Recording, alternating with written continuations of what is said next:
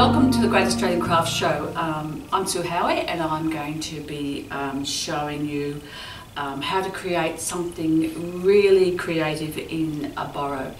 I'm hoping to give you some of my expertise and hope that you can take it on board and do something really nice. Thank you to the Great Australian Craft Show for allowing me to do this. It's a pleasure to be here teaching. This is my first time teaching at the Great Australian Craft Show, so thank you. If you have any questions during the show, please type them in, and I'm standing by to reply to any of your questions that you might have during the class. And I'm very, very happy to respond to anything that you'd like to know. I'm very giving in that respect. So this is what we're going to be doing today. This is a very, very simple entry level into Boro. It's a really nice little project, something that's very simple, won't take you long, but gives you an idea of the technique that's involved. So I'll just put that aside for a minute. So what we're going to be doing, here's the same piece of fabric, exactly the same, and I use a fabric that's quite loosely woven, because as a background for this one I do, I find it works very well because I like to frame my edges. As you can see, I've actually made sure that it was pretty square, and I've actually frayed 3 sides of it today, just to show you how what it looks like, and then I'm just going to, later on, I'm just going to show you how to do that. So I've also gone into my stash and just grabbed a whole range of different fabrics that I thought might work quite well here today, and here they are here. So we'll arrange those, cut them, arrange them, and put them onto the fabric. You don't have to use, as you can see there, I've actually left some of my background free. I haven't put fabric on the whole part of it. So it's nice to leave some space between your fabrics as well, if you wish to do so. Behind here, I don't know if you can see that. Can you see that? Yes, okay. This is a really nice old piece. This is a genuine piece of Boro that I brought back from Japan quite a few years ago. Just to show you, this is the origins of Boro. It's just pure mending, and that's what Boro is. It's not a technique, it was just a way of mending clothing and bed linen and all that sort of thing. So it was born out of necessity, really, not really what we're using it for today. What we're doing today is we're actually Boro-inspired. I won't say it's Boro, I'll say it's borrowed-inspired, because I don't want to take away from the authenticity of what Boro actually is. And so this is the real deal, and what we're doing is just Boro-inspired. You'll see I've actually, I've got a lovely jacket up here too. This was a jacket that I've had in my cupboard for quite a few years actually, and I really, really liked it, and I just wanted to freshen it up so that it would just give a new lease of life. And I've actually put something on the back as well, just a little bit, and I get quite nice remarks of that when I wear that. I think it's really lovely. So you too can do something like that on a piece of, on an old jacket, or on some denim jeans or something like that. So there's all different things. You can do it on bags.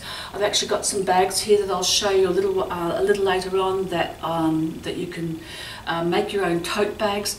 It's a great way of using up your old pieces or your offcuts of fabrics that you've had for years and years.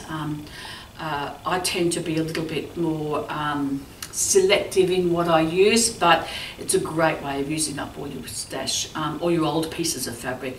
And you'll find that most of us are drawn to the same types of fabrics, the same colours of fabrics. I'm not such a bright girl. I don't particularly like, I do like bright fabrics, but they're not what I use. I tend to use more subdued colour palette, and that's what I'm drawn to. So everything that you've got in your stash will pretty much work very, very well. And I'll show you a good example of that in some tote bags that I've got a little later on. So in the meantime, let's get started. I've actually got my piece of fabric already cut, and as I said, I've actually frayed 3 sides of it. Also helps to get it nice and square as well. So this is what I just do, just to fray the edges. They come apart very, very easily.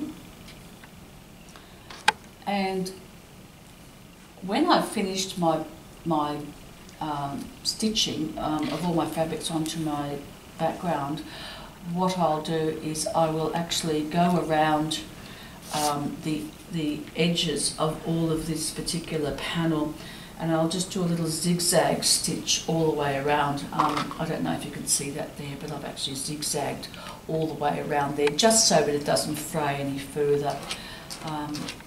You just want it to fray as much as what you'd like it to do and no more. So there we go. So that was very, very simple. It's a great way of doing cushions this way as well. I've done some Boro cushions. Instead of actually sewing the seams in, I've actually left them out and I've actually frayed the edges, and they look fantastic that way. Okay, so now our background is now ready to go. So I've actually got a whole heap of fabrics here.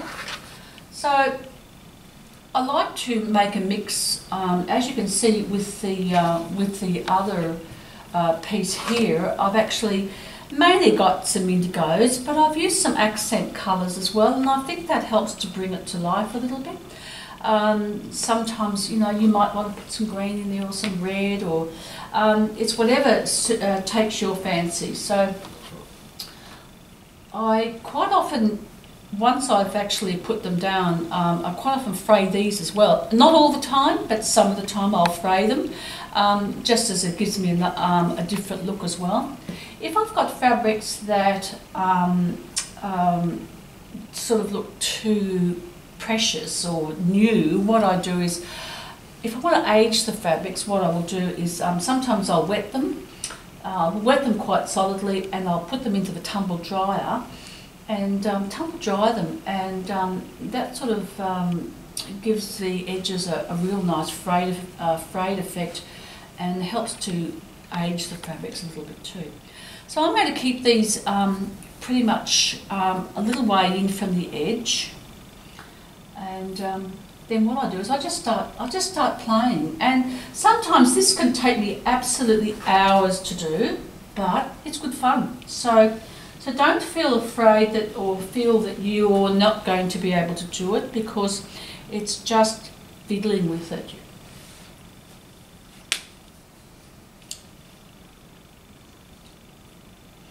I always like to make sure that I have actually, unless I'm going to leave some definite background exposed, I do like to make sure that I have actually overlapped my pieces, because sometimes just a little piece of background showing doesn't look as good as if you've left a whole piece free. So just intermittently, just grab a few pieces, and you won't get this right the first time. You'll probably have to play around with it a little bit.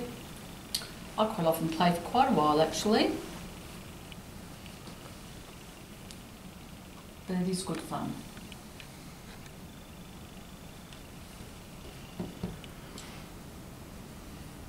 Sometimes I have fabrics I think, oh, I really don't want to put that, I really don't want to use that, but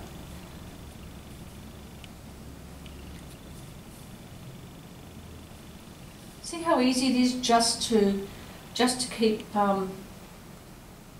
placing fabrics, and you can see how this is all almost covered up. So we might put some to the back and put a little bit more to the front. Now I'm going to put some light bits in there just to give it a little bit of life in there as well. So that piece is... It's good to put stripes in different directions as well. Gives it a bit of interest.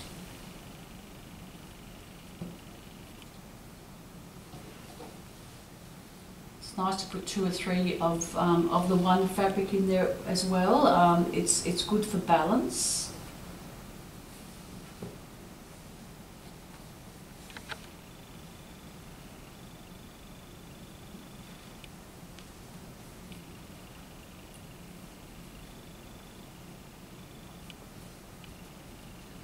Okay, so I'm now going to put some of this beautiful shibori in here.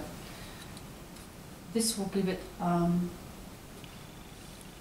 it's a really nice piece of fabric, this, and it just adds life to it.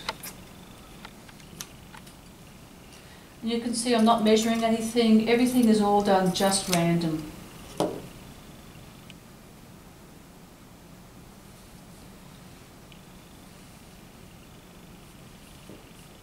So don't be afraid to keep changing your fabrics, keep mixing them up.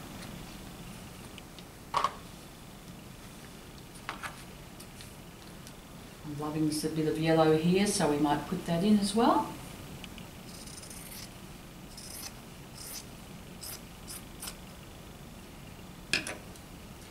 And because I'm doing this freehand, I would probably go back later and I'll probably make sure that they're square. You don't have to do them square, rectangle. Look, circles and triangles all look really well. Things put on an angle look fantastic. I've seen some wonderful work done with students who've come up with some very, very creative ways of putting fabric onto background. It looks amazing.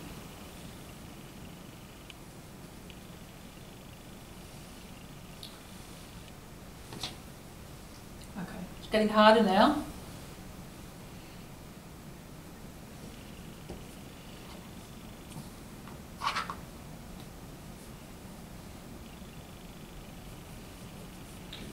So this is the general idea of just playing with your fabrics. I love that little piece of blue fabric, the light blue fabric, so we'll put that a bit closer to the top. I'm liking this little piece here.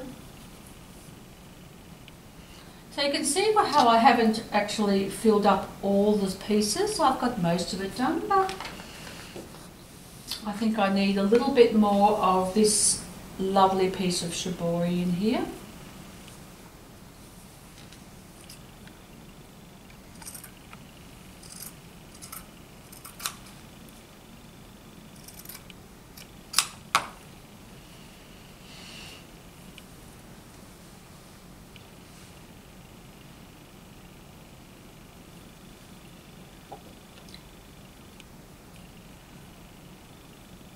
It's always nice to have one piece that's completely free of an overlap. It gives it depth, so I quite often make sure that I've actually got one or two pieces that that don't have any fabric on top of them, so you've actually created a little bit of depth.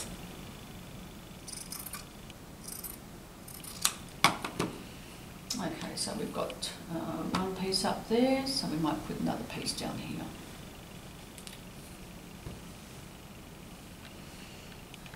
Okay, I'm not liking that little piece there, so we might put something on top of that. Don't be frightened to put just a plain piece on as well. Sometimes it's nice to have a breathing, a piece that just, I call the breather, and that quite often just works very, very well. So that just covered up those few little corners all. And the same here, I've got quite a few junctions here, so I might put something just on top of that, just something small on top of that as well.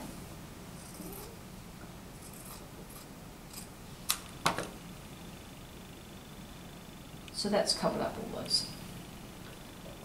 Now we've just about lost that piece there, so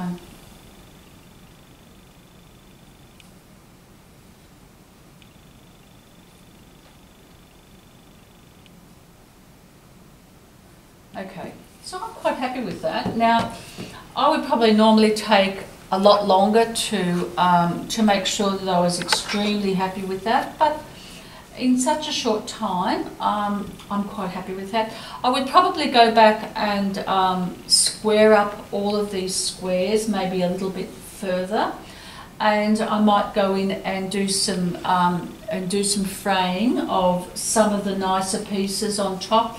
That helps to just give a little bit of character as well. So we've done that. So then what we do is we take I like to do, this is my preferred method. It's not everyone's preferred method, but it is mine. So I actually take a glue pen. These are from Sewline. They have refills. They're very good for this type of thing.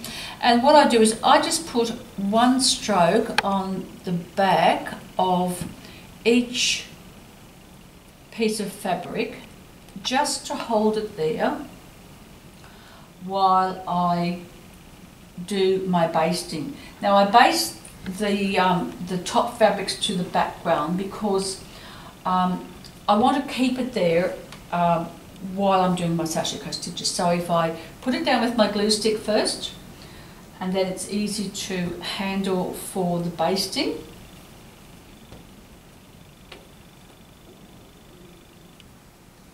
You can see how easy this is. It's not difficult, it's very, very easy, and you can come up with some fantastic ideas.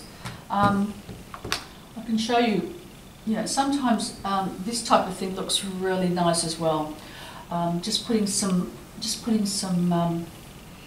pieces on corners and things like that. You probably do a little bit better than that, but it does look very attractive as well. And circles look great too. So it's all about being creative. So we'll say that all of those pieces have been glued down with the glue stick. I use Sewline glue sticks. I find they're very, very good. Okay, so I've actually got some normal sewing thread, and because I've actually glued it down, and now, as I said, I'm just going to do some very large tacking stitches, and I'm just going to baste it quite well. I like to baste it quite well because I like to make sure that all my pieces stay pretty much where I've wanted them to be. So I would take as much time as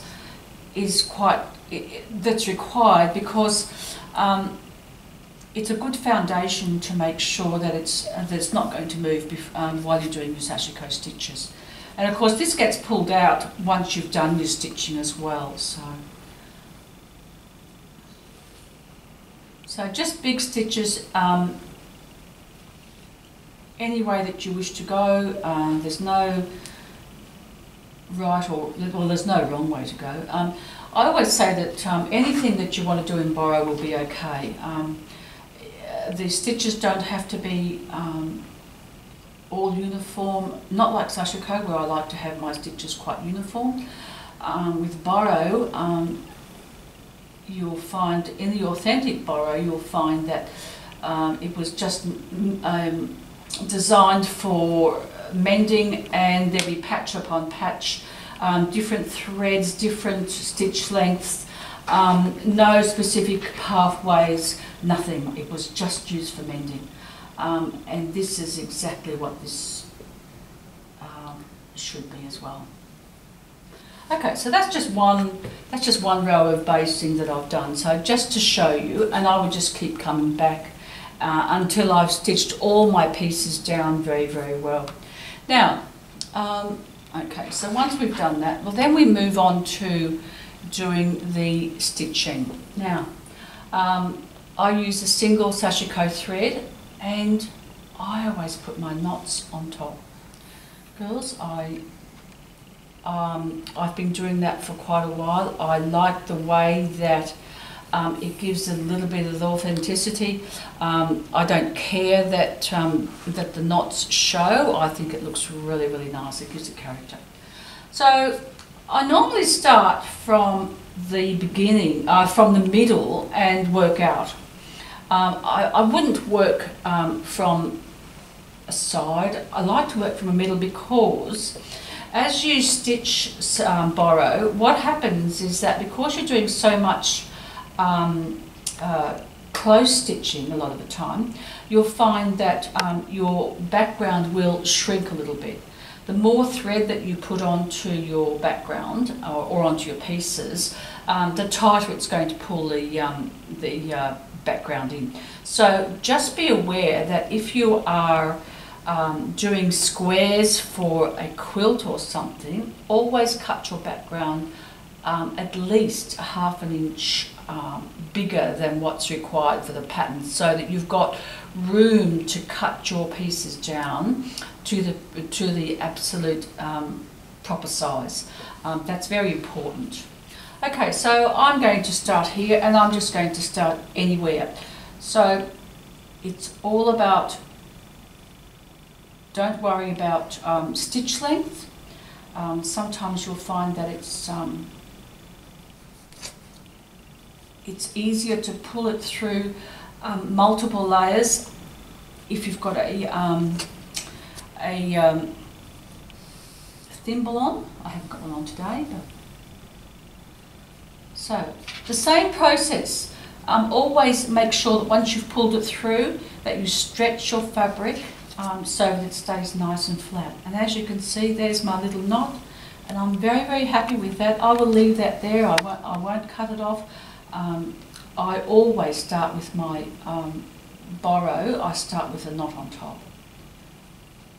Now, there's only a few suggestions that I make with Boro, and I will show you as we go. So, just stretch that a little bit. So I've done one row there, sometimes I will go over there into the next one, it's not a problem. You could actually do a square around one. You haven't got to stitch the whole piece, you could do just stitch around the edges. You can go over into the next one as well. But I very rarely go to the next row from the top. I don't like that look. I always go to the next row coming up from the back, because I find that it looks nicer. I know that sounds very contrary to what real Boro is, but that's the way I like to do it. So I like to bring it up from the back and then start the row going backwards. So I'm going to turn it around, and I'm going to come back and I'm going to go over the edge. Now, I ensure that I don't make my stitches exactly the same size, because I do not want them to go one underneath the other. If you do that, oh dear, I haven't glued that down very well. Okay, so I find that if you put the stitches one underneath the other, it creates a gated effect, and what that does is it creates a bit of a valley, and a hill and valley ridge in your fabrics, and I think the offset stitches look so much better. So don't try to put one underneath the other.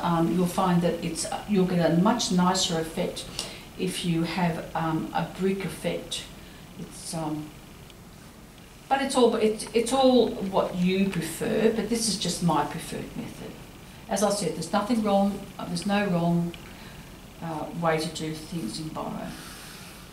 So pull it through, stretch it out.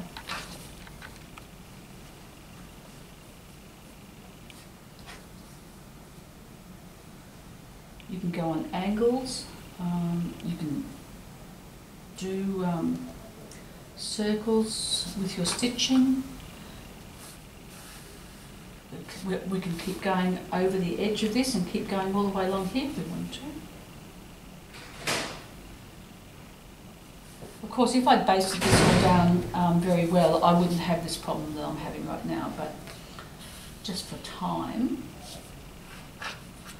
So as I said, I'm going to go bring it up from the back and go onto the next stitch. So I'm going to turn it around, and then we'll go back and do the other stitches. And as you can see here, I'll show you in a moment.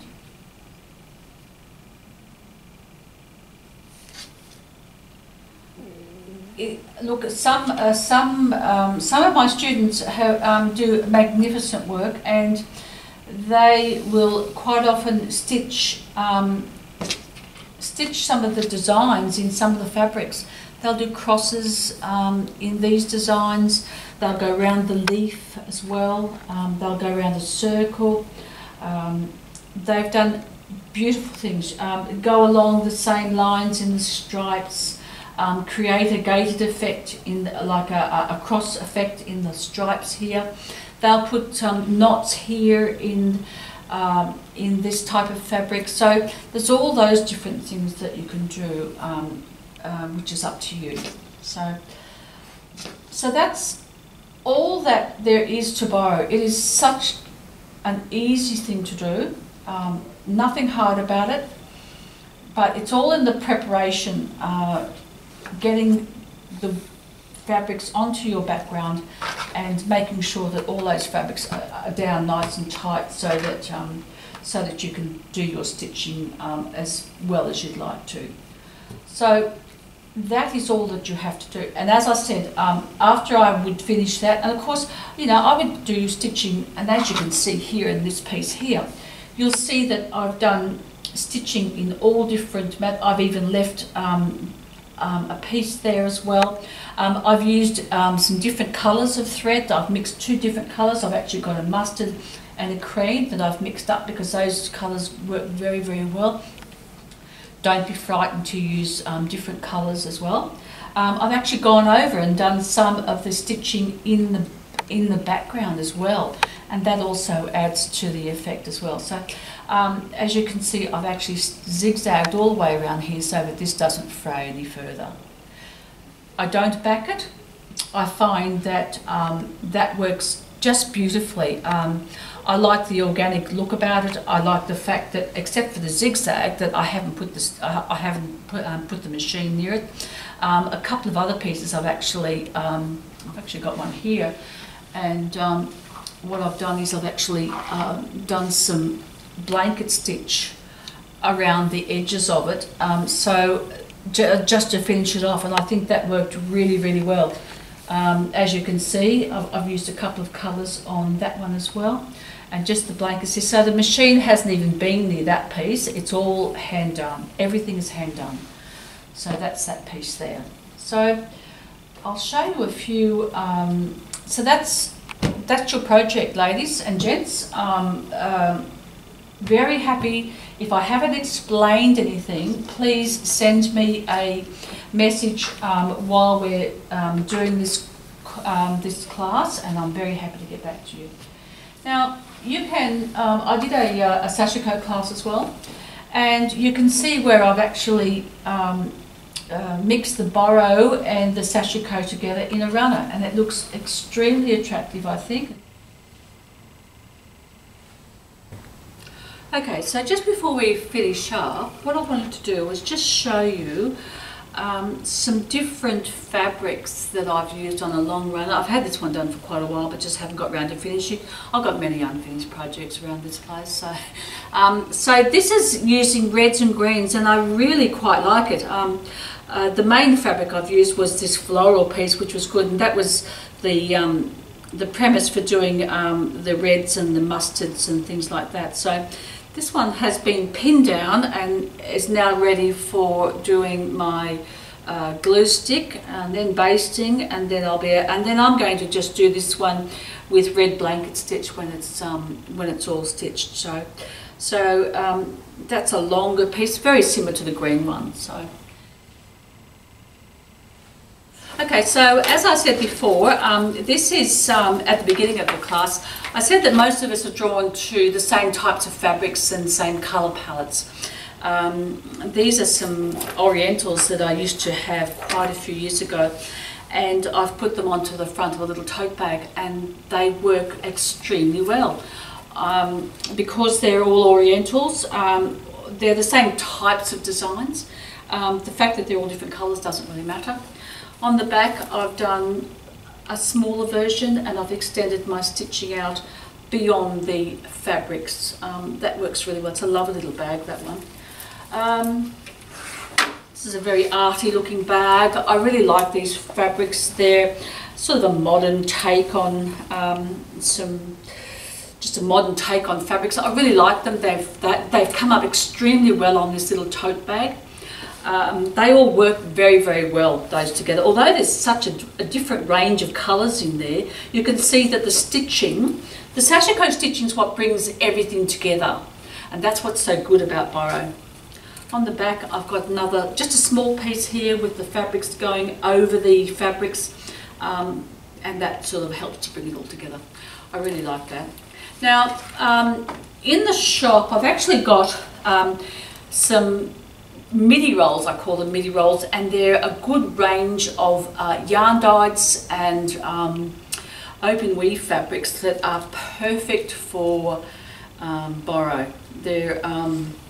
They're a roll of 6 inches by 112 inches. Oh no, by 50 inches, sorry, and they work extremely well for Boro. They're lovely to fray as well, so you can buy them online.